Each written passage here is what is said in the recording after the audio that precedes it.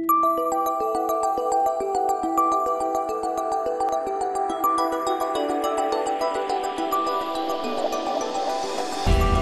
are just so grateful and blessed to be able to give our constituents, our business stakeholders, this awesome facility. Thank you, but I do want to recognize two key partners that we had in the project. So, Paul, we want to say in appreciation and recognition to Paul for your visionary guidance and exceptional leadership as chairman of the Ike 911 Executive Committee. Thank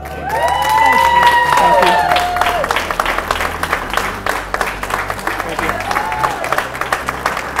Thank you. Commissioner Stegall, I was looking for Director Davis, but... Oh, he's right here. Come on in, Director Davis. We just want to say, for the Broadview Park District, in appreciation for your commitment to the community, Mayor Katrina Thompson and the Village Board of Trustees, we just want to say we appreciate the hard work that you guys do, so thank you. Thank you very much. Unexpected. Okay. Now the big event.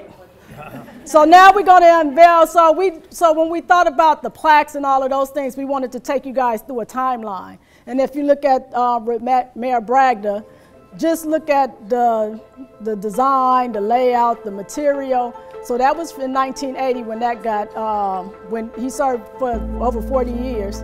And then from 1980 to 1990, that's when this building actually, this is when the village actually moved into the municipal building in 1990. So the renovated municipal administrative office has been here for 29 years with no upgrades, no anything.